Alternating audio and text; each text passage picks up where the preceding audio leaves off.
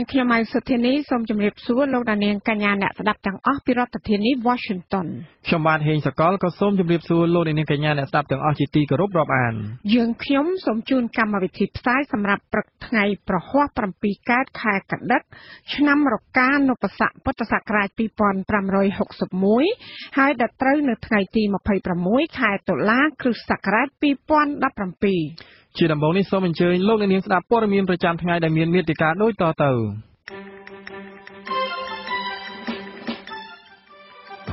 អង្គការសហប្រជាជាតិកំពុងពិនិត្យសំណើអង្គការសង្គមស៊ីវិលឲ្យកោះប្រជុំម្ចាស់ហត្ថលេខីនៃកិច្ចព្រមព្រៀងសន្តិភាពទីក្រុងប៉ារីសអតីតសមាជិកព្រឹទ្ធសភាលោកហុងសុខួរទទួលបានសេរីភាពឡើងវិញមន្ត្រីជាន់ខ្ពស់បកប្រឆាំងនិងអ្នកច្បាប់សង្ឃឹមថាបកនេះនឹងមិនត្រូវរំលាយចោលឡើយអ្នកវិភាគថាព្រះមហាក្សត្រកំពុងប្រថាប់ត្រាឲ្យរដ្ឋាភិបាលលោកហ៊ុនសែនដឹកនាំឆ្ពោះទៅរករបបផ្ដាច់ការរួមនឹងព័ត៌មានផ្សេងៗមួយចំនួនទៀត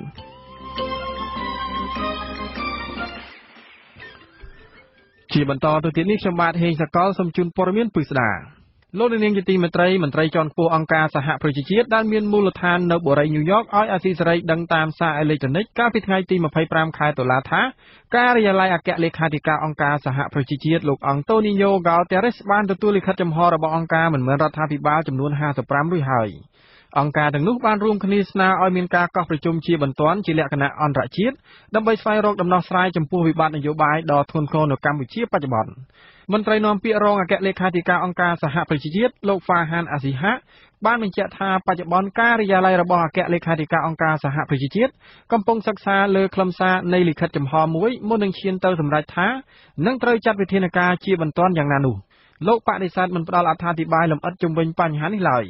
អាស៊ីសេរីបានផ្ញើសារអេឡិចត្រូនិកសួរប្រទេសដែលជាសហប្រធានកិច្ចព្រមព្រៀងសន្តិភាពទីក្រុងប៉ារីសកាលពីថ្ងៃទី24ប៉ុន្តែមកទល់ថ្ងៃទី25ខែតុលាប្រទេសទាំងពីរនៅមិនទាន់ឆ្លើយតបតាមការស្នើសុំរបស់អង្គការចំនួន55នោះនៅឡើយទេអង្គការអន្តរជាតិធំៗចំនួន55កាលពីថ្ងៃទី23ខែតុលាបានរួមគ្នាសរសេរលិខិតចំហមួយរៀបចំទិវាខួបលើកទី26នៃកិច្ចព្រមព្រៀងទីក្រុងប៉ារីសស្នើឲ្យអគ្គលេខាធិការអង្គការសហប្រជាជាតិព្រមទាំងប្រធានាធិបតីប្រទេសដែលជាសហប្រធានកិច្ចព្រមព្រៀងសន្តិភាពទីក្រុងប៉ារីសគឺប្រទេសឥណ្ឌូនេស៊ីនិងប្រទេសបារាំងឲ្យកោះប្រជុំជាបន្ទាន់មួយដើម្បីស្វែងរកដំណោះស្រាយចំពោះវិបត្តិនយោបាយនៅកម្ពុជាបច្ចុប្បន្នក្នុងលិខិតចំហនេះអង្គការទាំង55នេះបានទទូចឲ្យសហប្រធាននិងប្រទេសម្ចាស់ហត្ថលេខីទាំងអស់នៃកិច្ចព្រមព្រៀងនេះបំពេញកាតព្វកិច្ចដ៏សមរម្យមួយរបស់ខ្លួនគឺកោះប្រជុំប្រទេសហត្ថលេខីទាំងអស់ជាបន្ទាន់ដើម្បីដោះស្រាយស្ថានភាពរំលោភសិទ្ធិមនុស្សរំលោភនីតិរដ្ឋនិងរំលោភលទ្ធិប្រជាធិបតេយ្យយ៉ាងធ្ងន់ធ្ងរនិងយ៉ាងគំហុកនៅកម្ពុជាគោលបំណងនៃការកោះប្រជុំឲ្យមានសន្និសីទអន្តរជាតិនេះឡើងវិញគឺដើម្បីចាត់វិធានការរួមគ្នាធ្វើយ៉ាងណាដាក់សម្ពាធឲ្យរដ្ឋាភិបាលលោកហ៊ុនសែនពិចារណាឡើងវិញចំពោះចំណាត់ការមកលើគណៈបកប្រឆាំងអង្គការសង្គមស៊ីវិលនិងប្រព័ន្ធផ្សព្វផ្សាយឯករាជ្យដែលផ្ទុយនឹងស្មារតីនៃកិច្ចព្រមព្រៀងសន្តិភាពទីក្រុងប៉ារីសលិខិតបានដកស្រង់ជាពិសេសនៅខ្លឹមសារនៃកិច្ចព្រមព្រៀងសន្តិភាពទីក្រុងប៉ារីសនេះដោយសំអាងលើមាត្រា29ដែលបានចែងថាដោយមិនធ្វើឲ្យប៉ះពាល់ដល់បុព្វសិទ្ធិរបស់ក្រុមប្រឹក្សាសន្តិសុខអង្គការសហប្រជាជាតិហើយយោងតាមសំណើរបស់អគ្គលេខាធិការអង្គការសហប្រជាជាតិសហប្រធានទាំងពីរនៃសន្និសីទប៉ារីសស្ដីពីកម្ពុជាក្នុងករណីដែលមានការរំលោភឬការគំរាមកំហែងនឹងមានការរំលោភដល់កិច្ចព្រមព្រៀងនេះនិងធ្វើការពិគ្រោះគ្នាដល់សមស្របជាបន្ទាន់រាប់ទាំងជាមួយបណ្ដាសមាជិកសន្និសីទទីក្រុងប៉ារីសស្ដីពីកម្ពុជាដើម្បីចាត់វិធានការសមស្របធានាដល់ការគោរពការសន្យាទាំងនេះលិខិតដដែលក៏បានគូបញ្ជាក់ថាការបោះឆ្នោតជាតិក្រុងនឹងធ្វើនាខែកក្កដាឆ្នាំ2018ខាងមុខនឹងមិនមានឱកាសទទួលបានភាពស្របច្បាប់ឡើយប្រសិនបើស្ថានភាពដូចបច្ចុប្បន្ននេះនៅតែបន្តកើតមានឡើងជាដដែលនោះលិខិតសង្កត់ធ្ងន់ថាការនេះតម្រូវឲ្យមាននៅជំហានជាដំណោះស្រាយឆ្លើយតបប្រកបដោយឥទ្ធិពលក្នុងការកែលម្អស្ថានភាពនេះដើម្បីឲ្យការបោះឆ្នោតនាពេលខាងមុខអាចចាត់ទុកថាធ្វើបានឡើងប្រកបដោយភាពត្រឹមត្រូវមានការចូលរួមនិងរាប់បញ្ចូលគ្រប់ភាគីទាំងអស់មន្ត្រីជាន់ខ្ពស់របស់គណៈបកសង្គ្រោះជាតិរហូតមកដល់ពេលនេះនៅតែមានសុតិធិនិយមថាគណៈបកនេះនឹងមិនត្រូវបានរំលាយចោលដោយអំណាចច្បាប់មួយចំនួនដែលសមាជិករដ្ឋសភាពីខាងគណៈបកកាន់អំណាចបានធ្វើវិសោធនកម្មថ្មីនោះឡើយចំណែកអ្នកច្បាប់ក៏ពិនិត្យឃើញដែរថាបើតាមទស្សនវិជ្ជាច្បាប់គណៈបកសង្គ្រោះជាតិមិនអាចរំលាយបាននោះទេពីរដ្ឋធានី Washington លោកសេកបណ្ឌិតរាយការណ៍ជំវិញព័ត៌មាននេះមន្ត្រីជាន់ខ្ពស់គណៈបកប្រឆាំងដែលកំពុងភៀសខ្លួននៅក្រៅប្រទេសបានប្រកាសចំហជាថ្មីទៀតថាគណៈបកនេះនឹងមិនផ្លាស់ប្ដូរចំហ ឬមានបំណងចង់ផ្លាស់ប្ដូរប្រធានថ្មីជំនួសលោកកំសខាដើម្បីជៀសវាងការរំលែកគណៈបកនោះឡើយអនុប្រធានគណៈបកសង្គ្រោះជាតិលោកអេងឆៃអៀងបានមានប្រសាសន៍ការពីថ្ងៃទី25តុលាថាគេមិនអាចរំលែកគណៈបកដ៏ធំមួយតាមរយៈច្បាប់ដែលមានតំណាងរាស្ត្រតែម្ខាងអនុម័តឬក្រោមអំណាចតុលាការដែលមិនឯករាជ្យនោះឡើយលោកបន្តថាគណៈបកក៏មិនអាចផ្លាស់ប្ដូរប្រធានទៅតាមចិត្តអ្នកនយោបាយដែលកំពុងតែមានអំណាចមកបង្គាប់បញ្ជាតាមតែអំពើចិត្តនោះដែរយើងអត់មានហេតុផលអីដែលយើងទៅដាក់ប្រធានថ្មីជំនួសឯកឧត្តមប្រធានកម្មសិក្សាទេព្រោះឯកឧត្តមប្រធានកម្មសិក្សាលោកអត់បានធ្វើអ្វីជាកំហុសទេហើយគឺយើងអត់មានជំនឿទៅលើតុលាការបច្ចុប្បន្នដែរអ្នកណាក៏ដឹងដែរថាតុលាការទីលេខកំងនឹងតុលាការអត់មានឯករាជ្យនឹងតុលាការតែសម្រាប់សេចក្តីទៅតាមអ្នកមានអំណាចបកបជានឹងបាទដូច្នេះគឺយើងមិនអាចធ្វើទៅតាមអ្វីដែលគេចង់បានទេបាទលោកអេងឆៃអៀងនៅតែសង្ឃឹមថាស្ថានភាពដ៏តានតឹងនេះនឹងអាចមានដំណោះស្រាយមួយដោយយុត្តិធម៌និងសន្តិភាពការប្រកាសជំហរយ៉ាងមុតមាំថាគណៈបកប្រឆាំងរដ្ឋាភិបាលមិនអាចរំលែកបាននេះធ្វើឡើងភ្លាមនៅក្រៅពេលដែលច្បាប់ចំនួន4ដ៏ចម្រូងចម្រាសត្រូវបានព្រះមហាក្សត្រឡាយប្រហោះលេខាប្រកាសឲ្យប្រើប្រាស់ជាផ្លូវការចំណែកអគ្គលេខាធិការរងរដ្ឋសភានៃគណៈបកសង្គ្រោះជាតិលោកហ៊ីងសុកសានក៏យល់ឃើញដែរថាគណៈបកសង្គ្រោះជាតិនឹងមិនត្រូវរំលែកឡើយទោះបីព្រះមហាក្សត្របានឡាយប្រហោះលេខាលើវិសោធនកម្មច្បាប់ថ្មីចំនួន4យ៉ាងឆាប់រហ័សហើយច្បាប់ទាំងនោះមានអំណាចរំលែកគណៈបកប្រឆាំងបានយ៉ាងណាក្តីពីព្រោះយើងយល់ឃើញថាការរំលែកគណៈបកសង្គ្រោះជាតិគឺជាការដើរឆ្លងបន្ទាត់កំហុសមួយដែលត្រូវរារាំងពីព្រោះมันអាចគណៈបកកណ្ដាលអំណាចក្តីរាជរដ្ឋាភិបាលក្តីជាពិសេសលោកនាយករដ្ឋមន្ត្រីក្តីខ្ញុំជឿថាគាត់ឆោតល្ងងរហូតដល់ថ្នាក់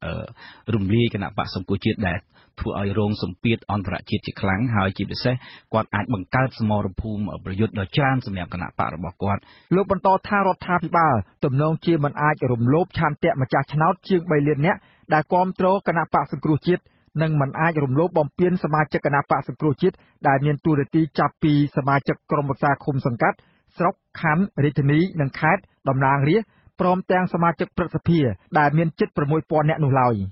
លោកហ៊ីងសុកសានមានសុទិដ្ឋិនិយមបែបនេះដោយលោកមានហេតុផលច្រើនជុំវិញរឿងនេះពួកខ្ញុំជឿថាគណៈបកសង្គ្រោះជាតិមកដល់ពេលនេះហាក់បីដូចជាខ្សែទឹកហូរទៅហើយ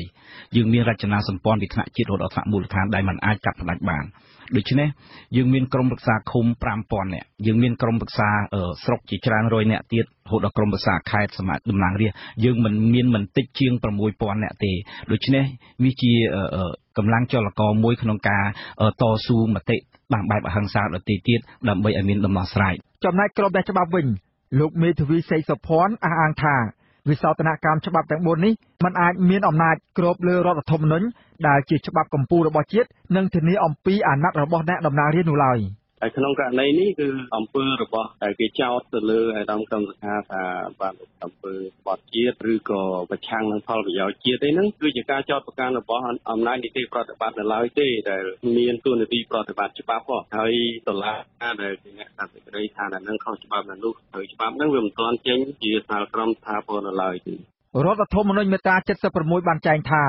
រដ្ឋសភាមានសមាជិកតំណាងរាស្ត្រយ៉ាងតិច120រូបតំណាងរាស្ត្រត្រូវជ្រើសតាំងដោយការបោះឆ្នោតសកលដោយសេរីដោយស្មារភាពដោយចំពោះនិងតាមវិធីជ្រើសរើសជាសម្ងាត់ចំពោះមាត្រា78វិញបានចែងថានីតិកាលរបស់រដ្ឋសភាមានកំណត់5ឆ្នាំហើយត្រូវផុតកំណត់នៅពេលដែលរដ្ឋសភាថ្មីស្បត់ចូលការតំណែង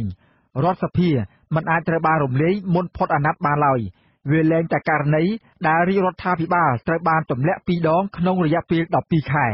ទោះយ៉ាងណាក្តីលោកនាយករដ្ឋមន្ត្រីហ៊ុនសែនបានប្រមានម្ដងហើយម្ដងទៀតថាគណៈបកសង្គ្រោះជាតិនឹងត្រូវរំលាយចោលដោយចោទថាមេគណៈបកនេះក្បត់ជាតិបើទោះបីជាតុលាការមិនទាន់បានសម្រេចក្តីថាយ៉ាងណានៅឡើយខ្ញុំសេកបណ្ឌិតអាស៊ីសេរីពីរដ្ឋធានី Washington លោកនាងជាទីមេត្រីអ្នកច្បាប់និងអ្នកវិភាគលើកឡើងថាព្រះមហាក្សត្រឡាយប្រហោះលេខាលើច្បាប់ចំនួន4ទាក់ទងនឹងការបោះឆ្នោតដ៏ចម្រូងចម្រាសយ៉ាងតក់ក្រហល់បែបនេះជាការលើកទឹកចិត្តឲ្យរដ្ឋាភិបាលដឹកនាំប្រទេសបែបផ្ដាច់ការនិងធ្វើឲ្យប៉ះពាល់ដល់សន្តិសុខសង្គមលោកទីនសាការីយ៉ារាយការណ៍ជំវិញព័ត៌មាននេះនាយវិភាគឯករាជ្យលោកបណ្ឌិតឡាវម៉ុងហៃបញ្ចេញប្រតិកម្មភ្លាមក្រោយពីព្រះមហាក្សត្រឡាយប្រហោះលេខាប្រកាសឲ្យប្រើប្រាស់ច្បាប់ទាំង4នោះថាព្រះអង្គឡាយប្រហោះលេខាលឿនពេកខណៈលោកកំពុងត្រៀមឯកសារគាល់ព្រះអង្គ ដើម្បីស្នើសុំព្រះអង្គជំទាស់មានឡាយប្រហាត់លេខាលើច្បាប់ទាំង4នេះលោកបញ្ជាក់ថាទោះបីជាក្នុងរដ្ឋធម្មនុញ្ញព្រះអង្គមិនអាចជំទាស់លើការឡាយប្រហាត់លេខាក្តីក៏ប៉ុន្តែលោកថាព្រះមហាក្សត្រអាចពន្យាពេលដើម្បីតតមើលខ្លឹមសារនៃច្បាប់ទាំងនេះឲ្យបានល្អិតល្អន់ជាមុនសិនហើយវាត្រូវថាខាងសិលធម៌យុទ្ធធម៌នេះវាទៅថោះណាបាទដល់ពេលនេះមើលម្ដងទៀតដែលថាខ្ញុំគឺជាละลายប្រតិការដូចមិនចាស់ទេរឿងចឹងណាបាទចេះវាប៉ះពាល់ដល់សម្បញ្ញៈណាហើយសិលធម៌របស់ព្រះអង្គផ្ទាល់ហ្នឹងចេះហើយដូចខ្ញុំបានលើកឧទាហរណ៍ស្រាប់ហើយគឺដែលស្ដេចមួយគឺដែលលោកព្រមឡាយប្រតិការលើច្បាប់ពលូតូនដែលបច្ចេកដែលខុសនឹងសម្បញ្ញៈរបស់លោកដាក់រាជទៅបាទព្រះមហាក្សត្រនរោត្តមសីហមុនីព្រះអង្គបានឡាយប្រហាត់លេខាលើច្បាប់ចំនួន4ធ្វើឡើងតែមួយថ្ងៃក្រោយពីក្រុមរក្សាធម្មនុញ្ញប្រកាសទទួលស្គាល់ដោយគ្មានការកែប្រែខ្លឹមសារណាមួយកាលពីថ្ងៃទី24 តុលាច្បាប់ទាំង4នេះរួមមានច្បាប់ស្តីពីការបោះឆ្នោតជ្រើសតាំងតំណាងរាស្ត្រច្បាប់ស្តីពីការបោះឆ្នោតជ្រើសតាំងព្រឹទ្ធសភាច្បាប់ស្តីពីការបោះឆ្នោតជ្រើសរើសក្រុមប្រឹក្សារាជធានីខេត្តក្រុងស្រុកខណ្ឌនិងច្បាប់ស្តីពីការបោះឆ្នោតជ្រើសរើសក្រុមប្រឹក្សាឃុំសង្កាត់ច្បាប់ទាំង4នេះត្រូវបានតំណាងរាស្ត្របកកណ្ដាលអំណាចបានធ្វើវិសោធនកម្មនិងបានប្រជុំអនុម័តដោយឯកបកសម្លេង67លើ67សម្លេងក្រុមអ្នកវិភាគនិងអ្នកច្បាប់រួមទាំងបកប្រឆាំងផងលើកឡើងថាតំណាងរាស្ត្របកប្រជាជនកម្ពុជាធ្វើវិសោធនកម្មច្បាប់ទាំង4នេះក្នុងគោលបំណងរំលាយគណៈបកប្រឆាំងហើយយកសម្លេងបកប្រឆាំងទៅចែកជូនគណៈបកតូចៗដែលគ្មានអាសនៈនៅក្នុងសភាដោយគេបានកែប្រែចំនួនបែងចែកអាសនៈធ្វើឲ្យគណៈបកដល់ចូលរួមការបោះឆ្នោតកាលពីអាណត្តិទី5ឆ្នាំ2013ដែលមានសម្លេងមិនគ្រប់នោះអាចមានសម្លេងគ្រប់ឡើងវិញទទួលបានអាសនៈនៅក្រៅច្បាប់ទាំងនេះបានកែប្រែនិងព្រះមហាក្សត្របានប្រកាសឲ្យប្រើប្រាស់នោះការវិសោធនកម្មច្បាប់ទាំង4នេះនៅក្រៅពេលក្រសួងមហាផ្ទៃបានដាក់ពាក្យប្តឹងទៅតុលាការកំពូលដើម្បីសុំរំលាយគណៈបកសង្គ្រោះជាតិយោងតាមបណ្ដឹងរបស់គណៈបកតូចៗចំនួន2ដែលគ្មានអាសនៈនៅក្នុងសភាគឺគណៈបកហ្វុនស៊ុនពេជ្រនិងគណៈបកទើបបង្កើតថ្មីថ្មងគឺគណៈបកយុវជនកម្ពុជាដែលអ្នកវិភាគចាត់ទុកគណៈបកទាំងពីរនេះថាជាបកអាយ៉ងរបស់គណៈបកកណ្ដាលអំណាចអ្នកច្បាប់និងអ្នកវិភាគហៅទង្វើរបស់តំណាងរាស្ត្រគណៈបកប្រជាជនកម្ពុជាដែលកែប្រែច្បាប់នេះថាជាការជន់ឈ្លីឆន្ទៈពលរដ្ឋប្រហាររដ្ឋធម្មនុញ្ញនិងជាសកម្មភាពរុញច្រានប្រទេសកម្ពុជាឲ្យឃើញកាន់តែច្បាស់ថារដ្ឋាភិបាលលោកហ៊ុនសែនកំពុងតែដឹកនាំប្រទេសបែបផ្ដាច់ការមន្ត្រីច្បាប់នៅអង្គការនៃអង្គការ Khmer លោកយើងសុធិរាមានប្រសាសន៍ថា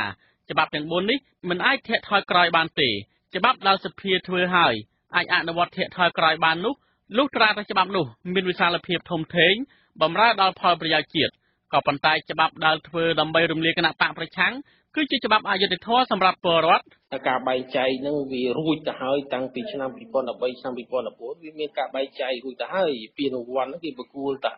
លរួចទៅហើយយើងមកកែប្រែលក្ខខណ្ឌនៃការប្រកួតកែប្រែលក្ខខណ្ឌនៃការផ្ដល់មេដាយផ្ដល់ពានអីហ្នឹងនៅកណ្ដាលទីឬក៏ថាក្រោយការប្រកួតហ្នឹងវាលែងមានភាព logic ហ្នឹងទៅហើយរដ្ឋធម្មនុញ្ញមាត្រា78ចែងថានីតិរបស់រដ្ឋសភាមានកំណត់រយៈពេល5ឆ្នាំហើយត្រូវផុតកំណត់នៅពេលដែលរដ្ឋសភាថ្មីចូលស្បត់កាន់តំណែងរដ្ឋសភាមិនអាចត្រូវបានរំលាយផុតអាណត្តិបានឡើយវាលែងតែក្នុងករណីដែលរដ្ឋាភិបាលត្រូវបានទម្លាក់2ដងក្នុងរយៈពេល12ខែ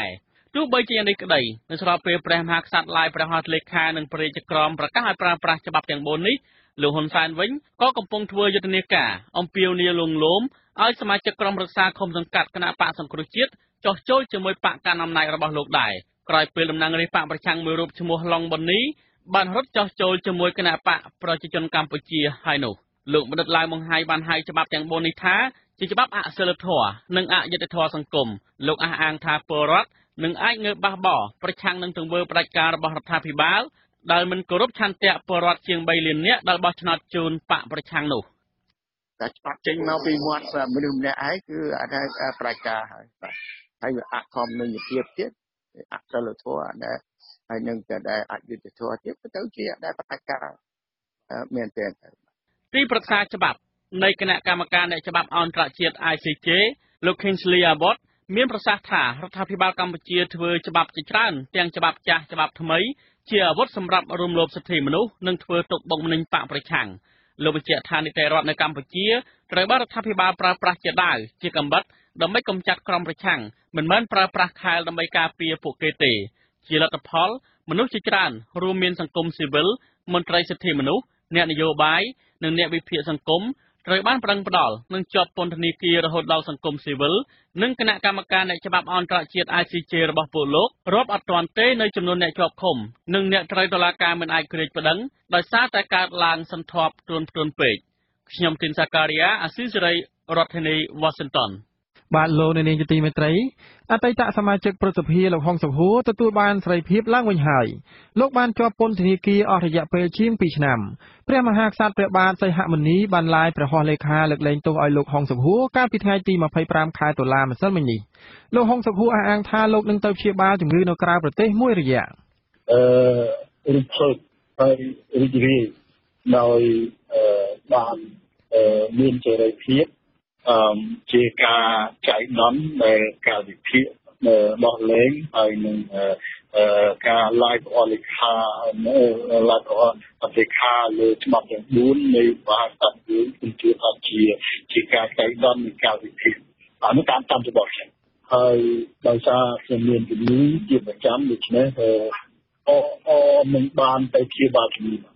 លោកហុងសុខួរកាលពីថ្ងៃទី8ខែកញ្ញាបានសរសេរលិខិតទៅលោកហ៊ុនសែនសម្ដែងការសោកស្ដាយករណីផ្សព្វផ្សាយឯកសារមិនត្រឹមត្រូវពាក់ព័ន្ធនឹងដំណើរការបោះបង្គោលព្រំដែនកម្ពុជានិងវៀតណាមចាលោកនាងកញ្ញាកំពុងស្ដាប់ការផ្សាយរបស់វិទ្យុអាស៊ីសេរីដែលផ្សាយចេញពីរដ្ឋធានី Washington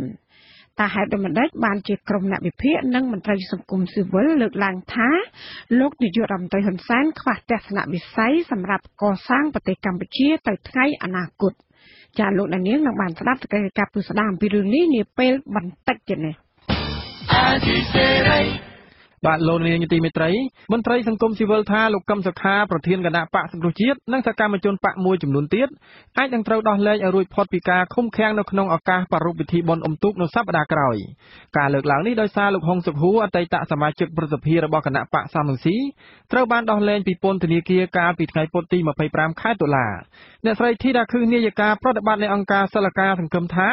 ការដោះលែងនេះជាសញ្ញាល្អមួយសម្រាប់ការដោះស្រាយវិបត្តិនយោបាយបច្ចុប្បន្នខ្ញុំសង្ឃឹមថានៅក្នុងពេលបុណ្យអុំទូកយើងហ្នឹងគឺថាអ្នកដឹកនាំរបស់យើងជាពិសេសដាច់ហ៊ុនសែនលោកនឹងធ្វើការដោះលែងដោយកសាងជាកុសលធម៌សម្រាប់ប្រទេសជាតិរបស់យើងចឹងទៅមានដូចជាអ្នកដែលជាប់ពន្ធនាគារនិងលោកកឹមសុខាជាដើមចាខ្ញុំមានសង្ឃឹមពីព្រោះថាឥឡូវទៅបានចេញមួយហើយដូចចេះទៅឥឡូវនេះកំពុងតែអត់ទាំងអស់គ្នាចាំមើលទៅប្រតិកម្មវិទ្យាទៅយ៉ាងម៉េចជាមួយគ្នានេះដែររដ្ឋមន្ត្រីក្រសួងយុទ្ធភ័ពលោកអង្គវងវឌ្ឍនានៅថ្ងៃប្រហោះទី26ខែតុលានេះលោកនឹងពិភាក្សាជាមួយស្ថាប័នពាក់ព័ន្ធអំពីការស្នើបន្ធូរបន្ថយនិងលើកលែងទោសដល់ទណ្ឌិតសម្រាប់ឱកាសបុណ្យអុំទូកអកអំបុកសំពះប្រខែឆ្នាំ2017នេះក្នុងកិច្ចពិភាក្សានេះនឹងមានការចូលរួមរបស់ប្រធានគណៈកម្មការជាតិពិនិត្យបញ្ជីស្នើសុំបន្ធូរបន្ថយនិងលើកលែងទោសគណៈកម្មការក្រសួងមហាផ្ទៃចំនួន4មណ្ឌលអប់រំកែប្រែនិងគណៈកម្មការរាជធានីខេត្តចំនួន19ពន្ធនាគារជារៀងរាល់ឆ្នាំលោកនាយករដ្ឋមន្ត្រីហ៊ុនសែនស្នើទៅព្រះមហាក្សត្រដើម្បីលើកលែងទោសនិងបន្ធូរបន្ថយទោសដល់ទណ្ឌិត3ដងក្នុងមួយឆ្នាំរួមមានក្នុងឱកាសពិធីបុណ្យចូលឆ្នាំថ្មីបុណ្យអុំទូកនិងបុណ្យវិសាខបូជាលោកនាងជាទីមេត្រីលោកនាយករដ្ឋមន្ត្រីជាថ្មីម្ដងទៀតបន្តជំរុញឲ្យមន្ត្រីបកប្រឆាំងចុះចូលជាមួយគណៈបកកណ្ដាលអំណាចប្រសិនបើពួកគេចង់បន្តការងារជាមេឃុំចៅសង្កាត់ឬជាតំណាងរាស្ត្របន្តទៀតមន្ត្រីបកសង្គ្រោះជាតិភាគច្រើនសន្យាថាពួកគេសុខចិត្តបាត់បង់ការងារប៉ុន្តែមិនក្បត់ឧត្តមគតិនិងឆន្ទៈរៀននោះឡើយពីរដ្ឋធានី Washington លោកតាំងសារដារាយការណ៍ជំវិញព័ត៌មាននេះលោកហ៊ុនសែននៅថ្ងៃពុធនេះបានបន្តអូសទាញតំណាងរាស្ត្រនិងសមាជិកក្រុមប្រឹក្សាគុំសង្កាត់របស់គណៈបកសង្គ្រោះជាតិទាំងអស់ឲ្យចូលរួមរស់ជាមួយនឹងគណៈបកកណ្ដាលអំណាចរបស់លោកនៅពេលដែលគណៈបកប្រឆាំងដ៏ធំមួយនេះត្រូវបានរំលាយចោលអតីតទាហានខ្មែរក្រហមដែលឡើងកាន់អំណាចដោយសារការលើកបន្ទប់របស់រដ្ឋាភិបាលកុម្មុយនីសវៀតណាមរូបនេះអះអាងថាដើម្បីឲ្យមេឃុំចៅសង្កាត់និងជំទប់ឃុំសង្កាត់របស់គណៈបកសង្គ្រោះជាតិដែលត្រូវបានរំលាយអាចបន្តការងារបម្រើប្រជាពលរដ្ឋបានតទៅទៀតគណៈបកកណ្ដាលអំណាចនឹងរៀបចំបញ្ជីឈ្មោះសារជាថ្មីដើម្បីចុះឈ្មោះមេឃុំចៅសង្កាត់ឬជំទប់ឃុំសង្កាត់ដែលលាចេញពីគណៈបកសង្គ្រោះជាតិចូលក្នុងបញ្ជីឈ្មោះមេឃុំចៅសង្កាត់និងជំទប់ឃុំសង្កាត់របស់គណៈបកប្រជាជនកម្ពុជាវិញនៅពេលដែលរលាយហើយអាកៅអីនោះជាស្វ័យប្រវត្តិវាបានមកគណៈបកប្រជាជនអញ្ចឹងទេបើគេជាសមាជិកក្រុមប្រឹក្សាខេត្តឬក្រុមប្រឹក្សាស្រុកអញ្ចឹងទេយើងឈូសបញ្ជីចេញដាក់គេចូលទៅដាក់ម្នាក់ហ្នឹងចូលត្រឡប់ទៅវិញ ដូចជានៅខាងខេត្តតាកែវពីម្សិលខាងខេត្តតាកែវអាកាលដល់ពេលហ្នឹងមិនកៅអីហ្នឹងមិនបានមកយើងតែរំលាយហើយកៅអីហ្នឹងវាមិនសល់ហ្នឹងមិនចែកមកខាងយើងដល់ចែកខាងយើងរៀបចំជាដាក់អ្នកហ្នឹងទៅវិញទៅការអន្តងហៅក្រុមមន្ត្រីបកសង្គ្រោះជាតិនិងសកម្មជនបកសង្គ្រោះជាតិឲ្យចុះចូលជាមួយបកកណ្ដាលអំណាចរបស់លោកហ៊ុនសែននៅពេលនេះធ្វើឡើងក្នុងពេលលោកចុះសួរសុខទុក្ខកម្មករកម្មការិនីប្រមាណជាង 10000 នាក់នៅរោងចក្រតំបន់ទូសង្កែក្នុងខណ្ឌឫស្សីកែវក្រុងភ្នំពេញកាលពីព្រឹកថ្ងៃទី25ខែតុលាស្របពេលដែលព្រះមហាក្សត្របានឡាយប្រហ័សទលេខាទៅលើសេចក្តីស្នើច្បាប់ចំនួន4ដើម្បីរំលាយគណៈបកប្រឆាំងហើយយកអាសនៈរបស់បកប្រឆាំងទៅឲ្យបកដទៃទៀតទោះជាមានការខិតខំព្យាយាមហៅក្រុមមន្ត្រីបកប្រឆាំងឲ្យចុះចូលជាមួយបកកណ្ដាលអំណាចយ៉ាងណាក៏ដោយចៅសង្កាត់អូចាក្នុងក្រុងបាត់ដំបងមកពីខាងគណៈបកសង្គ្រោះជាតិកញ្ញាស៊ិនច័ន្ទពៅរ៉ូសិតអះអាងថាកញ្ញាមិនបានយកចិត្តទុកដាក់ជាមួយនឹងការអន្តងហៅរបស់លោកហ៊ុនសែននោះទេកញ្ញាបន្តថាការព្យាយាមទិញទឹកចិត្តនិងការបោកប្រាស់ឲ្យមន្ត្រីបកប្រឆាំងចុះចូលជាមួយនឹងបកកណ្ដាលអំណាចកាន់តែធ្វើឲ្យបកកណ្ដាលអំណាចបរាជ័យទៅវិញទេកញ្ញាបន្តថាការគៀបសង្កត់មកលើគណៈបកប្រឆាំងកាន់តែខ្លាំងកាន់តែធ្វើឲ្យបកប្រឆាំងទទួលបានការគាំទ្រកាន់តែច្រើនក្នុងការបោះឆ្នោតជាតិទោះបីមានការទិញទឹកចិត្តទោះបីមានការគំរាមកំហែងទោះបីមានការគៀបសង្កត់មកលើក្រុមប្រឹក្សាឃុំសង្កាត់គណៈបកសង្គ្រោះជាតិយ៉ាងណាក្តីជំហររបស់នាងខ្ញុំដែលជាប់ឆ្នោតចេញពីប្រជាពលរដ្ឋគឺនៅតែរក្សាស្មារតីដើមនៅធ្វើការបម្រើប្រជាពលរដ្ឋដែលជាម្ចាស់ឆ្នោតគឺមិនអោយប្រជាពលរដ្ឋដែលបានបោះឆ្នោតឲ្យគណៈបកសង្គ្រោះជាតិគឺអស់សង្ឃឹមទេគឺយើងដែលបានជាប់ឆ្នោតមកពីគណៈបកសង្គ្រោះជាតិនឹងយកតួនាទីនឹងយកកាតព្វកិច្ចទៅបម្រើប្រជាពលរដ្ឋនៅសល់ 1% ចុងក្រោយដរាបណា 1% មិនទាន់មកដល់ដែលសម្ដេចនាយកថា 99% ដែលត្រូវបានរំលាយអញ្ចឹងនៅភាគរយទៀតអញ្ចឹងយើងនឹងតស៊ូដល់ទីបញ្ចប់ដើម្បីយកសម្លេងដែលប្រជាពលរដ្ឋបានបោះឆ្នោតឲ្យគណៈបកសង្គ្រោះជាតិនេះបម្រើប្រជាពលរដ្ឋឲ្យអស់ពីចិត្តពីថ្លើមចំណែកសមាជិកក្រុមប្រឹក្សាសង្កាត់អូជ្រៅក្នុងក្រុងបាត់ដំបងមកពីគណៈបកសង្គ្រោះជាតិកញ្ញាគឹមលៀងបានបង្ហោះសារជាវីដេអូនៅលើបណ្ដាញសង្គម Facebook នៅថ្ងៃពុធទី25ខែតុលានេះសន្យាថាកញ្ញានឹងមិនលក់ឧត្តមគតិហើយក្បត់ឆន្ទៈរបស់ពលរដ្ឋដើម្បីលាភសក្ការៈលុយកាក់ឬអំណាចនោះឡើយខ្ញុំសុខចិត្តបាត់បង់មុខតំណែងនឹងការងារខ្ញុំមិនអាចយកលុយមកដើម្បីសុខស្រួលតែម្នាក់ឯងទេបើអញ្ចឹងមែនគឺជាពលរដ្ឋគាត់នឹងជេរគាត់នឹងថាគាត់នឹងគ្មានកម្លាំងចិត្តដើម្បីគ្រប់គ្រងពួកយើងបន្តទេនេះជាคลิปវីដេអូខ្ញុំជាលើកទី1ដែលខ្ញុំនិយាយចេញពីចិត្តខ្ញុំជាមន្ត្រីដែលជាប់ឆ្នោតមកពីគណៈបក្សសង្គ្រោះជាតិអញ្ចឹងសូមបងប្អូនជាពលរដ្ឋយើងទាំងអស់នៅស្រុកថៃក៏ដោយនៅណាក៏ដោយសូមឲ្យមកចុះឈ្មោះបោះឆ្នោតទាំងអស់គ្នាយើងកុំខ្លាចនៅពាក្យគាត់ថាបើចង់រក្សាតំណែងយើងត្រូវទៅចុះចូលគណៈបក្ស CPP តែសម្រាប់ខ្ញុំផ្ទាល់ខ្ញុំដាច់ខាតខ្ញុំមិនអាចចុះចូលជាមួយគណៈបក្ស CPP ជាដាច់ខាតទោះបីជាខ្ញុំបាត់មុខតំណែងក៏ដោយគ្មានការងារធ្វើក៏ដោយគឺខ្ញុំសន្យាថាខ្ញុំមិនលក់ឧត្តមគតិខ្ញុំឡើយកាលពីសប្តាហ៍កន្លងទៅនេះតំណាងរាជគណៈបក្សសង្គ្រោះជាតិមួយរូបឈ្មោះឡុងប៊ុននីសមាជិកក្រុមប្រឹក្សាសង្កាត់ច្រាំងចម្រេះទី1លោកស្មានហ៊ីមនិងមនុស្សខ្លះទៀតបានប្រកាសចុះចូលជាមួយនឹងគណៈបកប្រជាជនកម្ពុជាគណៈលោកហ៊ុនសែនបោះពុយរំលាយគណៈបក្សសង្គ្រោះជាតិក្រោយពេលចាប់ខ្លួនមេដឹកនាំគណៈបក្សសង្គ្រោះជាតិលោកកឹមសុខាកាលពីថ្ងៃទី23ខែតុលាសមាជិកព្រឹទ្ធសភាសហរដ្ឋអាមេរិកនិងជាអតីតបេក្ខជនប្រធានាធិបតីមួយរូបបានដាក់ឱសានវត្តឲ្យរដ្ឋាភិបាលលោកហ៊ុនសែនត្រូវតែដោះលែងលោកកឹមសុខាជាបន្ទាន់ដោយឥតលក្ខខណ្ឌត្រឹមថ្ងៃទី9ខែវិច្ឆិកាជាកំហិតបើមិនដូច្នោះទេនោះលោកនឹងគៀងគរឲ្យរដ្ឋបាលរបស់លោកប្រធានាធិបតីដូណាល់ត្រាំដាក់ទណ្ឌកម្មទិដ្ឋាការឬវីសាមកលើមន្ត្រីរដ្ឋាភិបាលកម្ពុជាមិនឲ្យចូលសហរដ្ឋអាមេរិកខ្ញុំតាំងសារ៉ាដាអាស៊ីសេរីពីរដ្ឋធានី Washingtonបាទលោកនាងទីមេត្រីថ្នាក់ដឹកនាំគណៈបកសង្គ្រោះជាតិខេត្តបៃលិនប្រមាណ30នាក់កាលពីព្រឹកថ្ងៃទី25ខែតុលាបានប្រមូលផ្ដុំគ្នានៅមុខសាលាដំបងខេត្តក្រោយពីពួកគេដឹងថាសមត្ថកិច្ចបានបញ្ជូនខ្លួនក្រុមប្រឹក្សាឃុំរបស់គណៈបកម្នាក់ដែលបានចាប់ខ្លួនកាលពីថ្ងៃទី24ខែតុលាទៅសាកសួរនៅតុលាការប៉ុន្តែការជួបជុំនេះសមត្ថកិច្ចពុំបានអនុញ្ញាតឲ្យពួកគាត់ជួបក្រុមប្រឹក្សានោះឡើយលោកសេកបណ្ឌិតរាយការណ៍ជំវិញព័ត៌មាននេះមន្ត្រីគណៈបកសង្គ្រោះជាតិខេត្តបៃលិនបានដាក់លិខិតស្នើទៅអភិបាលខេត្តដើម្បីសូមឲ្យជួយអន្តរាគមន៍ដោះលែងក្រុមប្រឹក្សាឃុំស្ទឹងកាច់ភ្លាមក្រោយពីបានជួបជុំគ្នានៅខាងមុខសាលាដំបងខេត្តអស់រយៈពេលជាច្រើនម៉ោងនិងដោយគ្មានដំណោះស្រាយអនុប្រធានគណៈបកសង្គ្រោះជាតិខេត្តបៃលិនលោកខឹមប៉ុនឲ្យដឹងនៅរសៀលថ្ងៃទី25តុលាថាមន្ត្រីសាលាខេត្តបៃលិនបានទទួលលិខិតសូមអន្តរាគមន៍ឲ្យដោះលែងលោកឈុនសទ្ធីក្រុមប្រឹក្សាឃុំស្ទឹងកាច់រួចហើយកាលពីរសៀលថ្ងៃទី25ខែតុលា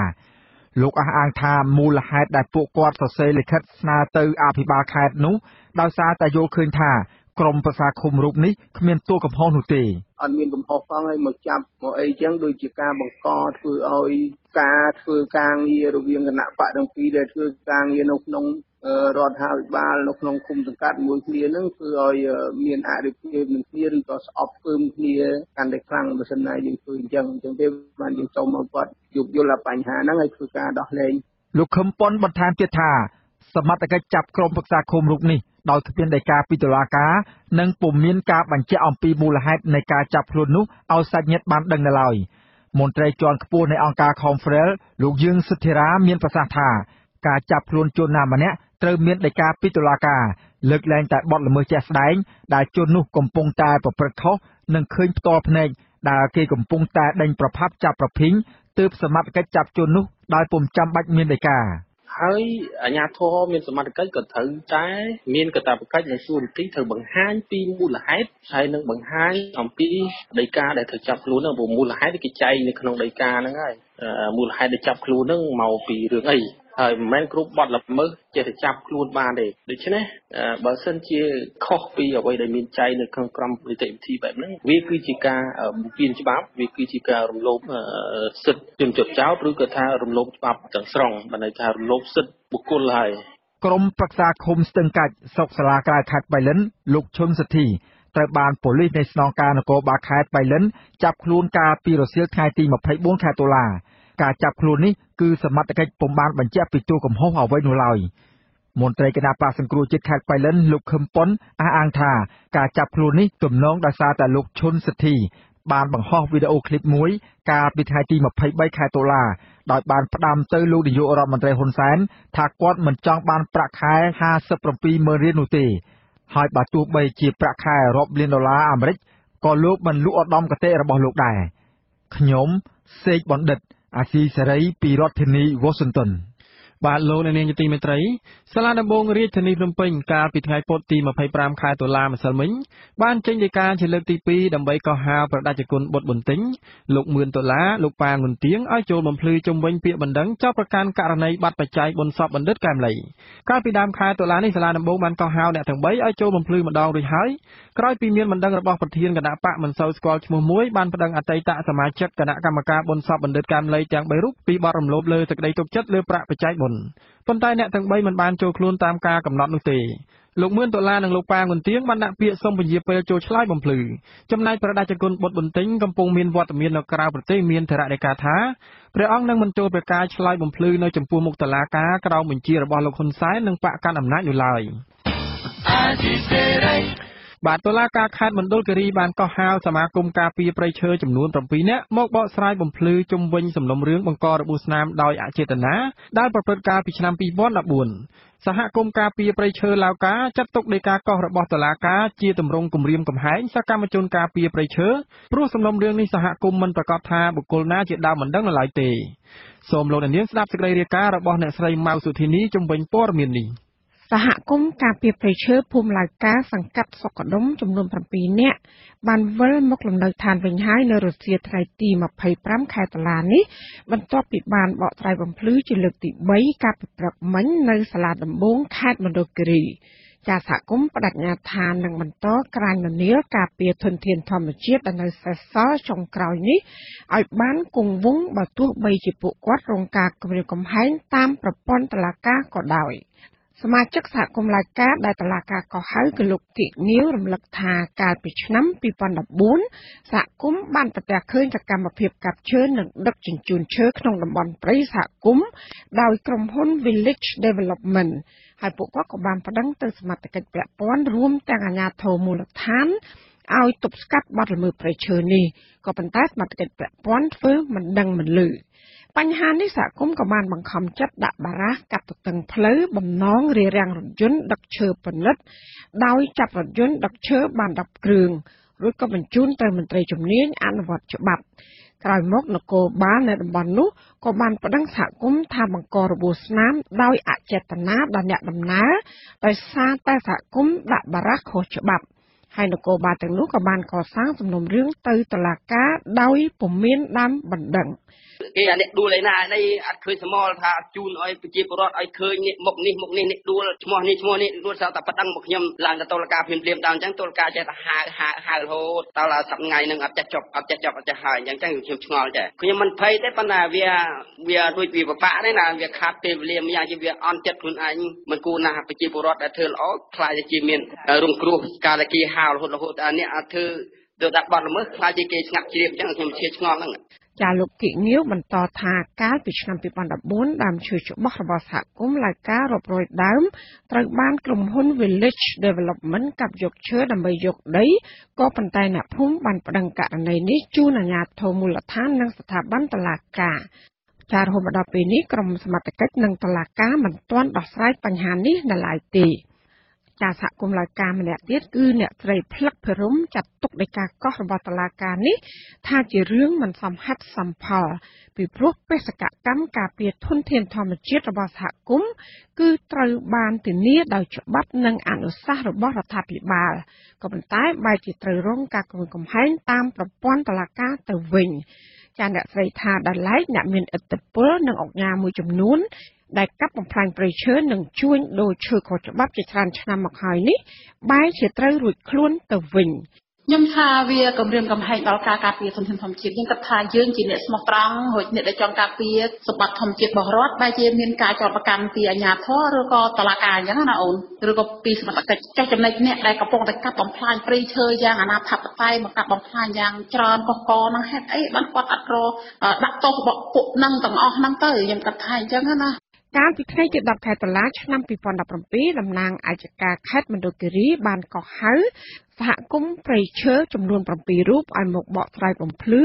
តាក់ទងនឹងសំណុំរឿងបង្ករបួសស្នាមដោយអចេតនាដែលបានប្រព្រឹត្តនៅភូមិឡៅការសង្កាត់សុកកណ្ដុំកាលពីឆ្នាំ2014ចាស៊ីសេរីមិនអាចរកប្រភពតាក់ទងតំណាងអัยការខេត្តមណ្ឌលគិរីគឺលោកមនវណ្ណដាដើម្បីសុំការបញ្ជាក់បញ្ហានេះបានទេនៅថ្ងៃនេះមន្ត្រីសម្រាប់សមាគមអាត់ហុកខេត្តមណ្ឌលគិរីលោកសុករដ្ឋាយល់ថាពាក្យបណ្ដឹងនេះគឺពុំមានភាពផ្សំណាមួយដែលសមត្ថកិច្ចកសាងសំណុំរឿងទៅតុលាការនោះទេចាលោករំពឹងថាសំណុំរឿងនេះតុលាការនឹងប្រើឆន្ទានុសិទ្ធិសម្រាប់ឲ្យបានត្រឹមត្រូវតាមគោលការណ៍ច្បាប់សមត្ថកិច្ចនឹងដោយមិនត្រឹមតែមិនបានលើកទឹកចិត្តទៅដល់សហគមន៍ដែលគាត់ខិតខំប្រឹងប្រែងធ្វើការងារនឹងទេបែរជាធ្វើទុកបុកម្នេញធ្វើបាបពួកគាត់តាមរយៈការកសាងសំណុំរឿងទៅតាមគំនិតបុគ្គលណាមួយវាជារូបភាពមួយដែលអាក្រក់ណាស់បានន័យថាគឺគំរាមកំហែងទៅលើសកម្មជនការពារ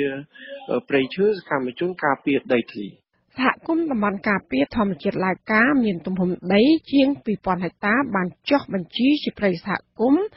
ដោយក្រសួងបរិស្ថានកាលពីឆ្នាំ2014ព្រៃសហគមន៍នេះគឺស្ថិតនៅក្នុងដែនជម្រកសត្វព្រៃភ្នំព្រេចនៅភូមិឡៅការសង្កាត់សុកកណ្ដុំក្រុងសែនមនោរម្យខេត្តមណ្ឌលគិរីសហគមន៍ថាបច្ចុប្បន្នសកម្មភាពកាប់ឈើមានតម្លៃនិងទន្ទ្រានព្រៃយកដីនៅតែបន្តកើតមានដោយអ្នកមានឥទ្ធិពលនិងបរិវត្តចំណូលស្រុកហើយសហគមន៍ពុំមានកម្លាំងគ្រប់គ្រាន់ក្នុងការទប់ស្កាត់នោះទេរបាយការណ៍របស់សមាគមអាត់ហុកខេត្តមណ្ឌលគិរីបានដឹងថាចាប់តាំងពីមានការប្រកាសបង្កើតសហគមន៍ការពារតំបន់ព្រៃឈើនោះមករហូតមកដល់បច្ចុប្បន្ននេះចំនួនស្រួចស្រែមួយចំនួនកើតមាននៅក្នុងសហគមន៍រួមមានទំនាស់ប្តឹងតវ៉ារវាងសហគមន៍និងមន្ត្រីបរិស្ថានតាក់ទងនឹងការអនុវត្តគោលនយោបាយការពារព្រៃឈើមិនបានត្រឹមត្រូវចំនួនសហគមន៍ប្តឹងក្រុមហ៊ុន Village Development តាក់ទងនឹងការរំលោភឈូសឆាយព្រៃការពារជិត300ហិកតាហើយនឹងការកាប់បំផ្លាញដើមឈើផ្លិតជាប់ទឹករបស់សហគមន៍រាប់ពាន់ដើមចំនួន5អំពើហិង្សារវាងបុគ្គលិកក្រុមហ៊ុននិងប៉ូលីសមូលដ្ឋានដែលវាយមកលើសហគមន៍ដែលជាអ្នកបង្ក្រាបបទល្មើសព្រៃឈើចាននាងខ្ញុំម៉ៅសុធានីអាស៊ីសេរីពីរដ្ឋធានី Washington បាទក្រុមមេធាវីការពារក្តីឲ្យអតីតកម្មាភិបាលខ្មែរក្រហមលោកអោអានស្នើchoក្រុមស៊ើបអង្កេតនៃសាលាក្តីខ្មែរក្រហមឲ្យលើកលែងការចោទប្រកាន់លោកអោអានក្រោយពីសហព្រះរាជអាជ្ញាជាតិនិងសហព្រះរាជអាជ្ញាអន្តរជាតិខ្វែងគំនិតយោបល់គ្នារឿងដែលថាតើត្រូវលើកលែងការចោទប្រកាន់ឬត្រូវបញ្ជូនសំណុំរឿងនេះទៅជំនុំជម្រះលោកមួនណារ៉េរាយការណ៍ជំវិញព័ត៌មាននេះក ក្រមមេធាវីការពារក្តីឲ្យលោកអាវអានអះអាងថាសាលាក្តីខ្មែរក្រហមមិនអាចយកលោកអាវអានមកកាត់ទោសបាននោះទេដោយសារតែតុលាការកូនកាត់មួយនេះគ្មានយុត្តាធិការបុគ្គលលើលោកអាវអានការអះអាងបែបនេះធ្វើឡើងនៅក្នុងសេចក្តីថ្លែងការណ៍មួយរបស់ក្រមមេធាវីការពារក្តីលោកអាវអាននៅថ្ងៃទី25ខែតុលាម្សិលមិញនេះដែលតបទៅនឹងដីកាសន្និដ្ឋានស្ថាពររបស់សហប្រតិអាជ្ញាយុត្តាធិការបុគ្គលគឺសំដៅទៅលើដែនសមត្ថកិច្ចរបស់តុលាការនៅក្នុងការជំនុំជម្រះប្រភេទបុគ្គលជាក់លាក់មួយចំនួនដោយមិនមែនជាការកាត់ទោសលើបុគ្គលទូទៅនោះឡើយ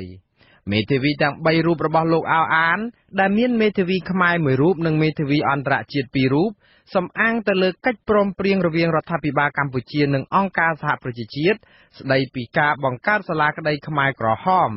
ដែលកំណត់ជនតែ2ប្រភេទប៉ុណ្ណោះដែលត្រូវយកមកកាត់ទោសបានគឺទី1ជននោះត្រូវតែជាមេដឹកនាំជាន់ខ្ពស់និងទី2ជននោះត្រូវតែជាជនទាំងឡាយណាដែលបានទទួលខុសត្រូវខ្ពស់បំផុតចំពោះអក្រិតកម្មដែលបានប្រព្រឹត្តឡើងនៅក្នុងរបបខ្មែរក្រហមចន្លោះពីថ្ងៃទី17ខែមេសាឆ្នាំ1975ដល់ថ្ងៃទី6ខែមករាឆ្នាំ1979ក្រុមមេធាវីបានស្នើសុំសហចៅក្រមស៊ើបអង្កេតនៃសាលាក្តីខ្មែរក្រហមនេះឲ្យលើកលែងការចាប់ប្រកាន់លើលោកអាវអានដោយសំអាងថាតុលាការគ្មានភស្តុតាងគ្រប់គ្រាន់និងគ្មានមូលដ្ឋានច្បាប់ច្បាស់លាស់នៅក្នុងការបញ្ជូនខ្លួនលោកអាវអានទៅជំនុំជម្រះនោះទេនិងអះអាងបន្ថែមថាសាលាក្តីខ្មែរក្រហមនេះមិនអាចកាត់ទោសលោកអាវអានបានទេព្រោះលោកអាវអានមិនមែនជាកម្មាភិបាលខ្មែរក្រហមដែលស្ថិតក្នុងចំណាត់ថ្នាក់នៃមេដឹកនាំជាន់ខ្ពស់ឬក៏ជនទាំងឡាយណាដែលទទួលខុសត្រូវខ្ពស់បំផុតចំពោះអក្រិតកម្មដែលប្រព្រឹត្តឡើងនៅក្នុងរបបខ្មែរក្រហមនោះទេសេចក្តីសន្និដ្ឋានរបស់ក្រមមេធាវីការពារក្តីឲ្យលោកអាវអានស្របគ្នាទៅនឹងជំហររបស់សហប្រតិអាជ្ញាជាតិដែលកាលពីថ្ងៃទី21ខែសីហាឆ្នាំ2017កន្លងទៅនេះយល់ឃើញថាសាលាក្តីខ្មែរក្រហមមិនអាចកាត់ទោសលោកអាវអានបាននោះដែរដោយសារតែគ្មានយុត្តាធិការបុគ្គលក៏ប៉ុន្តែសហប្រតិអាជ្ញាអន្តរជាតិឯណោះទៅវិញយល់ផ្ទុយពីនេះដោយយល់ឃើញថាតុលាការនេះមានសមត្ថកិច្ចតាមផ្លូវតុលាការដែលអាចកាត់ទោសលោកអាវអានបានព្រោះលោកអាវអានគឺជាមេដឹកនាំជាន់ខ្ពស់និងជាជនម្នាក់នៅក្នុងចំណោមអ្នកដែលទទួលខុសត្រូវខ្ពស់បំផុតផងដែរសហប្រតិអាជ្ញាអន្តរជាតិលើកជាសំអាងថាលោកអាវអានមានតួនាទីជាអនុលេខាភូមិភាគកណ្ដាលត្រូវជាអនុលេខារបស់លោកកែពកនិងជាលេខាតំបន់41គ្រប់គ្រង5ស្រុកនៅខេត្តកំពង់ចាមដែលមានមនុស្សស្លាប់រាប់ពាន់នាក់ការស៊ើបអង្កេតនៅក្នុងរឿងក្តីលោកអាវអានក្នុងសំណុំរឿង004វគ្គ2ប្រើពេលអស់8ឆ្នាំហើយលោកអាវអានត្រូវបានចោទប្រកាន់អំពីបទអំពើប្រល័យពូជសាសន៍ទៅលើជនជាតិចាមឧក្រិដ្ឋកម្មប្រឆាំងមនុស្សជាតិរួមមានការសម្លាប់អតីតទាហានលន់នល់ការបង្ខំឲ្យរៀបការធ្វើទរណកម្មជាដើមនិងការរំលោភលើក្រមព្រហ្មទណ្ឌកម្ពុជាឆ្នាំ1956រួមមានមនុស្សឃាតដោយចេតនារហូតមកដល់ពេលនេះសាលាក្តីខ្មែរក្រហមបើកដំណើរការកាត់ក្តីអស់រយៈពេលជិត12ឆ្នាំហើយចំណាយថវិកាអស់ជាង$300លានសហរដ្ឋអាមេរិកជាលទ្ធផលសាលាក្តីនេះបានកាត់ទោសអតីតមេគុកទួលស្លែងលោកកាំងកេចអៀវហៅឌុចនៅក្នុងសំណុំរឿង001ឲ្យលោកជាប់ពន្ធនាគារអស់មួយជីវិតអតីតមេដឹកនាំជាន់ខ្ពស់ខ្មែរក្រហម2រូបទៀតគឺលោកខៀវសំផននិងនួនជានៅក្នុងសំណុំរឿង002វគ្គ2ក៏ត្រូវបានកាត់ទោសឲ្យជាប់ពន្ធនាគារអស់មួយជីវិតដែរចំណែកឯការស៊ើបអង្កេតលើសំណុំរឿង003ដែលមានជនត្រូវចោទមាសមុតនិងសំណុំរឿង004នេះដែលមានជនត្រូវចោទអាវអាននិងយឹមទឹកត្រូវបានបិទបញ្ចប់កាលពីខែធ្នូឆ្នាំ2016ក៏ប៉ុន្តែនីតិវិធីបន្តនៅក្នុងសំណុំរឿងទាំងពីរនេះនៅមិនទាន់បិទបញ្ចប់នៅឡើយទេលើកលែងតែករណីអតីតកម្មាភិបាលខ្មែរក្រហមអ្នកស្រីអឹមចែមដែលត្រូវបានចោទប្រកាន់នៅក្នុងសំណុំរឿង004វគ្គ1ត្រូវបានសាលាក្តីសម្រេចលើកលែងការចោទប្រកាន់កាលពីថ្ងៃទី22ខែកុម្ភៈឆ្នាំ2017ខ្ញុំបាទមួនណារ៉េតអាស៊ីសេរីរដ្ឋធានី Washington បាទអាជ្ញាធរខេត្តតាកែវអះអាងថាបានរកឃើញគ្រាប់បែកប្រភេទ MK82 មួយគ្រាប់ទៀតស្ថិតនៅទីតាំងក្នុងភូមិថ្មីសង្កាត់រកាក្រៅខេត្តតាកែវគ្រាប់បែកមួយគ្រាប់នេះមានទម្ងន់ជាង200គីឡូក្រាមមិនទាន់ផ្ទុះនៅឡើយទេដែលស្ថិតនៅក្នុងទឹកដីក្រុងដូនកែវពលរដ្ឋប្រទះឃើញគ្រាប់នេះនៅពេលពួកគាត់កាប់កោះដី អាជ្ញាធរមិនទាន់បញ្ជាក់បានថាប្រទេសណាជាអ្នកផលិតគ្រាប់បែកនោះនៅឡើយទេលោកនាងជាទីមេត្រីលោកនាងទៅបានស្ដាប់ព័ត៌មានប្រចាំថ្ងៃរបស់វិទ្យុអាស៊ីសេរីដែលរៀបចំជូនដល់ខ្ញុំបាទហេងសកលពីរដ្ឋធានី Washington ជាបន្តទៅទៀតនេះសូមអញ្ជើញលោកនាងរងចាំស្ដាប់សេចក្តីរាយការណ៍ផ្សេងទៀតនៃកម្មវិធីផ្សាយរបស់យើងនាពេលបន្តិចទៀតនេះ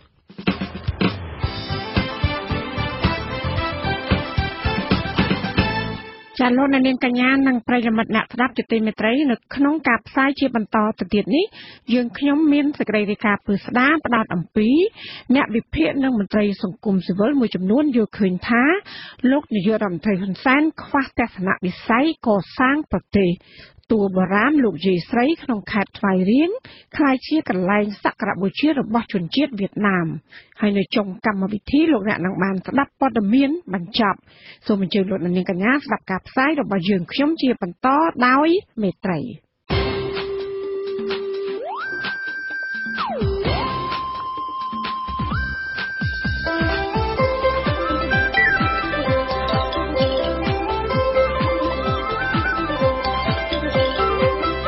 សេចក្តីរាយការណ៍ពិស្ដា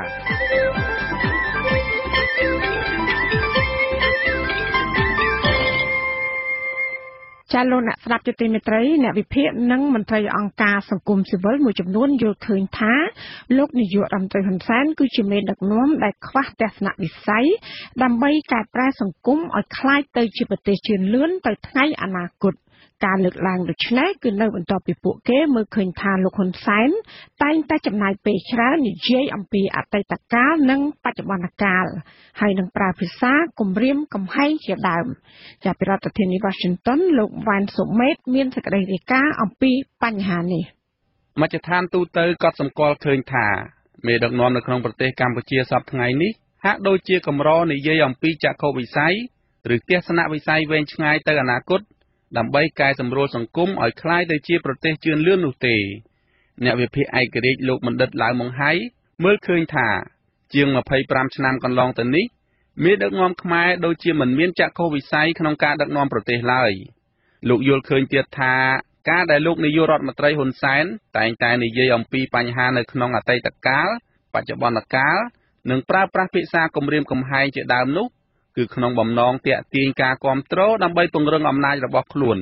ខ្ញុំអត់ឃើញមានគំនិតនៃសម្រាប់អនាគតទេគេថាឥឡូវយើងកំពុងនិយាយនេះគាត់មានអាកូនមួយកើតមក16ឆ្នាំហ្នឹងគឺមុខទៀតហ្នឹងឲ្យវាទៅជាពលរដ្ឋរបៀបម៉េចហ្នឹងគេអាចពិតជានិយាយចឹងណាឲ្យទៅជាពលរដ្ឋចេះទាំងមានកម្លាំងពលំមានសុខភាពល្អហើយឲ្យសង្គមវារស់នៅដែរដែលសុខដុមរមនាជាមួយគ្នាអានេះគឺវាចាក់វិស័យចឹងទៅយើងដូចមិនសូវគិតទៅដល់ហ្នឹងហើយគឺតាមពីដើមក៏ដូចជាមានដំណងអីចឹងគឺច្រើនតែនិយាយពីរឿងប្រវត្តិសាស្ត្រគឺប្រវត្តិរូបអីចឹងទៅបានធ្វើអីដែលពីឆ្នាំណាដល់ឆ្នាំណាណាមានពុទ្ធកាអីក៏ប៉ុន្តែរឿងគំនិតមនុស្សហ្នឹងគឺដូចមិនសូវទៅឃើញមានគេនិយាយដែរការលើកឡើងនេះគឺបន្ទាប់ពីលោកនាយករដ្ឋមន្ត្រីហ៊ុនសែនបានថ្លែងដដែលនៅក្នុងពិធីសំណេះសំណាលជាមួយគណៈកម្មការរោងចក្រជារៀងរាល់លើកនៅថ្ងៃទី25ខែតុលាលោកហ៊ុនសែនបានចុះជួបជាមួយគណៈកម្មការនៅរោងចក្រតំបន់ទួលសង្កែខណ្ឌឫស្សីកែវ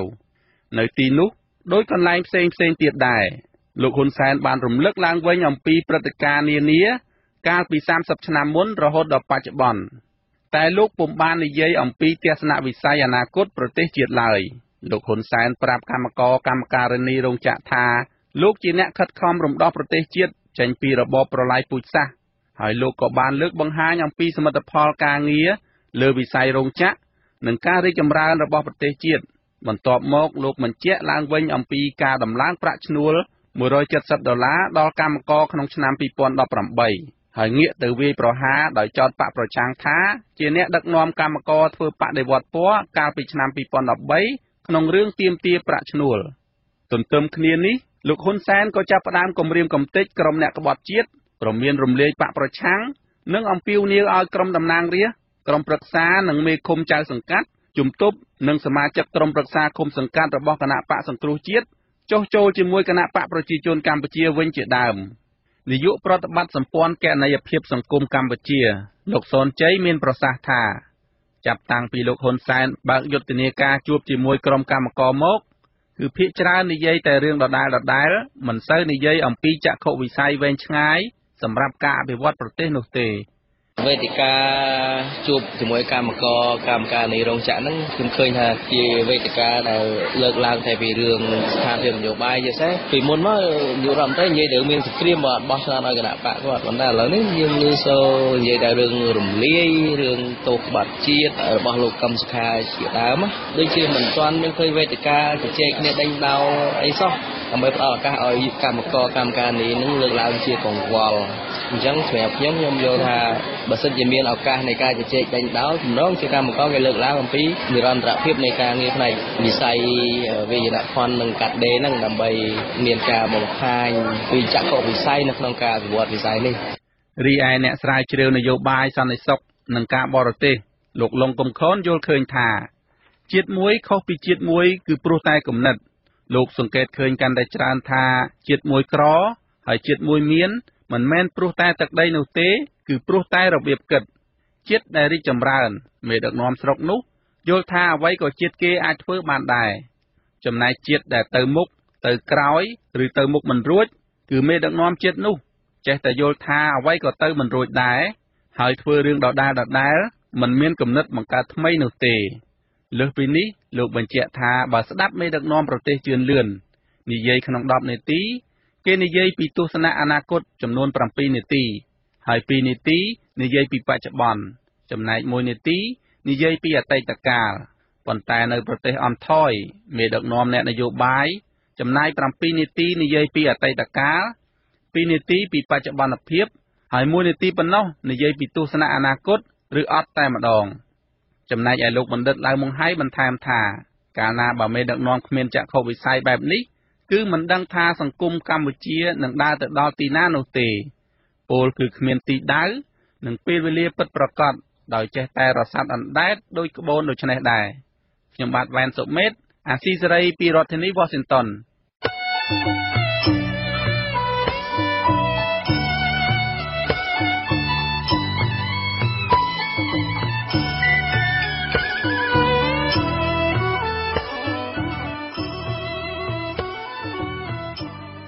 លោកនាងជាទីមេត្រីពោជនីយដ្ឋានលោកជ័យស្រីឬគេហៅទូទៅថាតួបុរាណអាស្រមលោកជ័យស្រី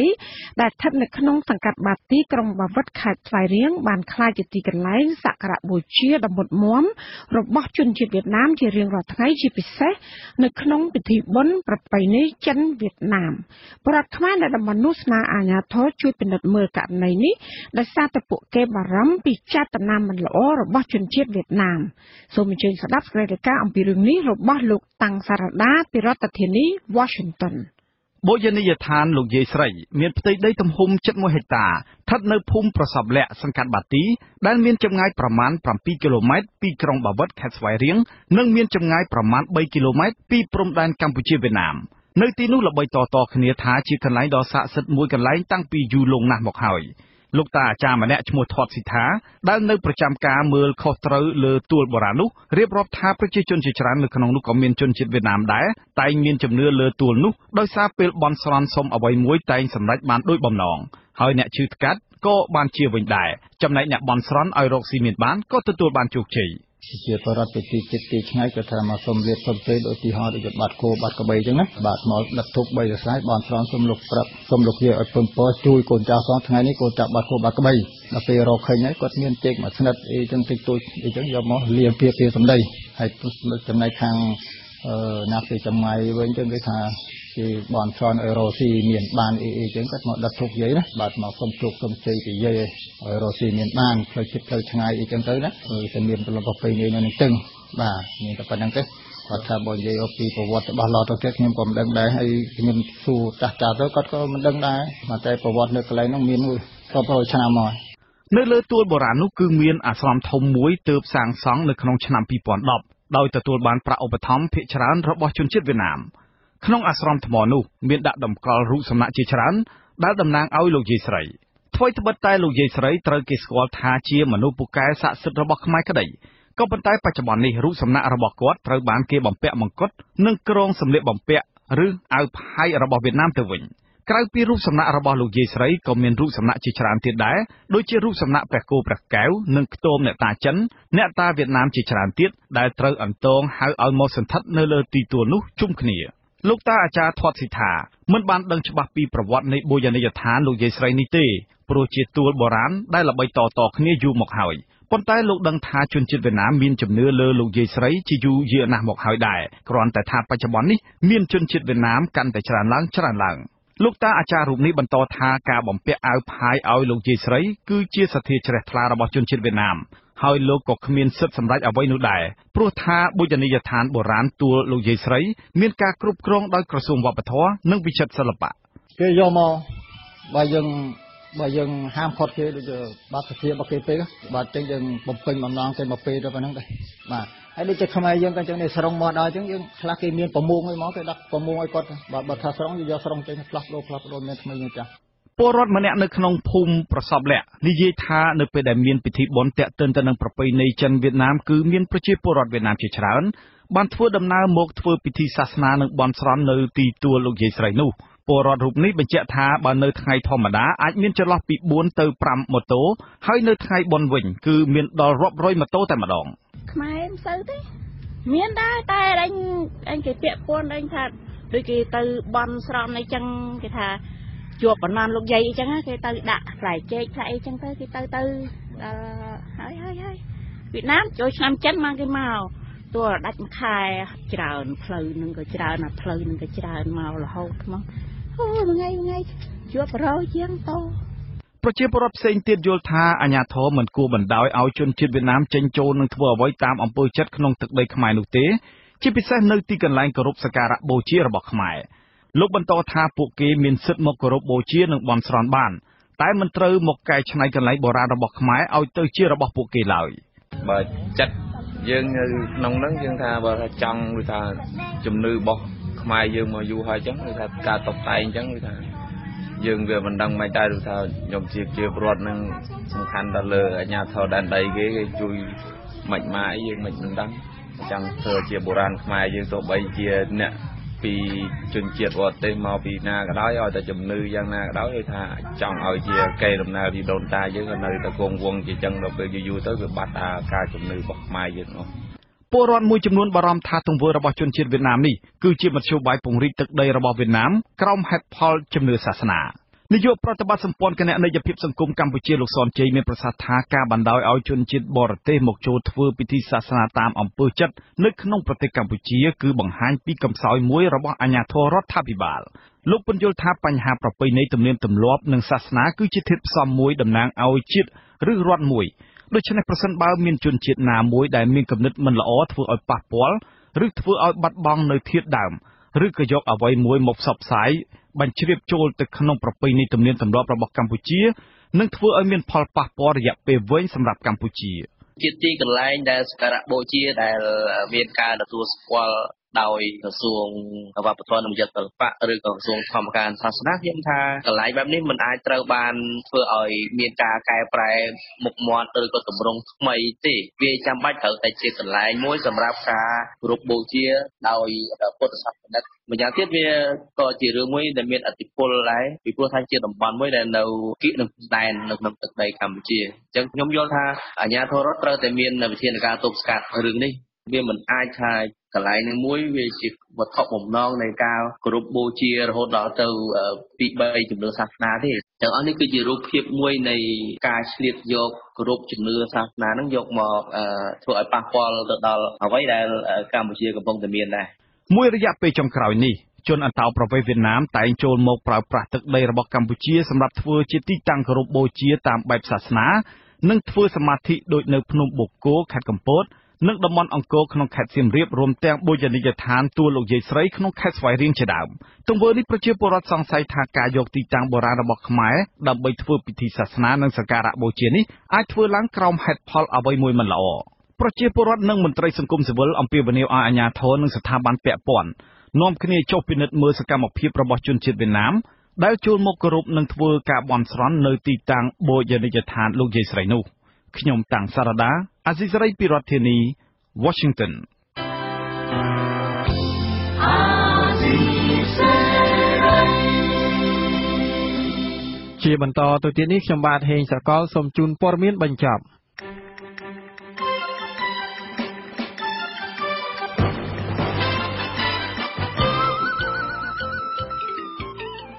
មន្ត្រីជាន់ខ្ពស់អង្គការសហប្រជាជាតិដែលមានមូលដ្ឋាននៅបូរីញូវយ៉កឲ្យអាស៊ីសេរីដឹងតាមសារអេឡិចត្រូនិកកាលពីថ្ងៃទី25ខែតុលាថាការិយាល័យអគ្គលេខាធិការអង្គការសហប្រជាជាតិលោកអង់តូនីញ៉ូហ្គាវតេរេសបានទទួលលិខិតចំហរបស់អង្គការមិនមែនរដ្ឋាភិបាលចំនួន55រួចហើយអង្គការទាំងនោះបានរួមគ្នាស្នើឲ្យមានការកោះប្រជុំជាបន្ទាន់ជាលក្ខណៈអន្តរជាតិដើម្បីស្វែងរកដំណោះស្រាយចំពោះវិបត្តិនយោបាយដ៏ធ្ងន់ធ្ងរនៅកម្ពុជាបច្ចុប្បន្នមន្ត្រីនាំពាក្យរងអគ្គលេខាធិការអង្គការសហប្រជាជាតិលោកហ្វាហានអាស៊ីហាបានបញ្ជាក់ថាបច្ចុប្បន្នការិយាល័យរបស់អគ្គលេខាធិការអង្គការសហប្រជាជាតិកំពុងសិក្សាលើខ្លឹមសារនៃលិខិតចំហមួយមុននឹងឈានទៅសម្រេចថានឹងត្រូវចាត់វិធានការជាបន្ទាន់យ៉ាងណានោះលោកបដិសេធមិនផ្ដល់អត្ថាធិប្បាយលម្អិតជុំវិញបញ្ហានេះឡើយអាស៊ីសេរីបានផ្ញើសារអេឡិចត្រូនិកសួរប្រទេសដែលជាសហប្រធានកិច្ចព្រមព្រៀងសន្តិភាពទីក្រុងប៉ារីសកាលពីថ្ងៃទី24ប៉ុន្តែមកទល់ថ្ងៃទី25ខែតុលាប្រទេសទាំងពីរនៅមិនទាន់ឆ្លើយតបតាមការស្នើសុំរបស់អង្គការចំនួន55នោះនៅឡើយទេមន្ត្រីជាន់ខ្ពស់របស់គណៈបកសង្គ្រោះជាតិរហូតមកដល់ពេលនេះនៅតែមានសុតិធិនិយមថាគណៈបកនេះនឹងមិនត្រូវបានរំលាយចោលដោយអំណាចច្បាប់មួយចំនួនដែលសមាជិករដ្ឋសភាពីខាងគណៈបកកាន់អំណាចបានធ្វើវិសោធនកម្មថ្មីនោះឡើយចំណែកអ្នកច្បាប់ក៏ពិនិត្យឃើញដែរថាបើតាមទស្សនវិជ្ជាច្បាប់គណៈបកសង្គ្រោះជាតិមិនអាចរំលាយបាននោះទេអ្នកច្បាប់និងអ្នកវិភាគលើកឡើងថាព្រះមហាក្សត្រឡាយប្រហ័សលេខាលើច្បាប់ចំនួន4ទាក់ទងនឹងការបោះឆ្នោតដ៏ចម្រូងចម្រាសយ៉ាងតាក់ក្រហល់បែបនេះជាការលើកទឹកចិត្តឲ្យរដ្ឋាភិបាលដឹកនាំប្រទេសបែបផ្ដាច់ការនិងធ្វើឲ្យប៉ះពាល់ដល់សង្គមធ្ងន់ធ្ងរអតីតសមាជិកព្រឹទ្ធសភាលោកហុងសុខួរទទួលបានសេរីភាពឡើងវិញហើយលោកបានជាប់ពន្ធនាគារអស់រយៈពេលជាង2ឆ្នាំព្រះមហាក្សត្រព្រះបាទសីហមុនីបានឡាយប្រហ័សលេខាលើកលែងទោសលោកហុងសុខួរកាលពីថ្ងៃទី25ខែតុលាម្សិលមិញលោកហុងសុខួរអះអាងថាលោកនឹងទៅព្យាបាលជំងឺនៅក្រៅប្រទេសមួយរយៈមន្ត្រីសង្គមស៊ីវិលថាលោកកឹមសុខាប្រធានគណៈបកសង្គ្រោះជាតិនិងសកម្មជនបកមួយចំនួនទៀតអាចនឹងត្រូវដោះលែងឲ្យរួចផុតពីការឃុំឃាំងនៅក្នុងឱកាសប្រារព្ធពិធីបុណ្យអុំទូកនៅសប្តាហ៍ក្រោយការលើកឡើងនេះដោយសារលោកហុងសុខួរអតីតសមាជិកព្រឹទ្ធសភារបស់គណៈបកសំរងស៊ីត្រូវបានដោះលែងពីពន្ធនាគារកាលពីថ្ងៃពុធទី25ខែតុលាអ្នកស្រីធីតាខឹងនាយិកាប្រតិបត្តិនៃអង្គការសិលកាសង្ឃឹមថាការដោះលែងនេះជាសញ្ញាល្អមួយសម្រាប់ការដោះស្រាយវិបត្តិនយោបាយបច្ចុប្បន្ន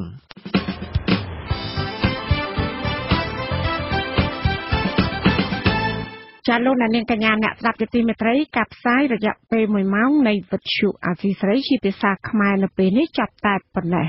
យើងខ្ញុំសូមជូនពរដល់លោកនាងព្រមទាំងក្រុមគ្រួសារទាំងអស់ឲ្យជួបប្រកបតែនឹងសេចក្តីសុខចម្រើនរុងរឿងកុំបីឃ្លៀងឃ្លាតឡើយចានាងខ្ញុំម៉ៅសុធានីខ្ញុំបាទហេងសកលព្រមទាំងក្រុមការងារទាំងអស់របស់អាស៊ីសេរីសូមអរគុណនិងសូមជម្រាបលាបាទសូមជម្រាបលា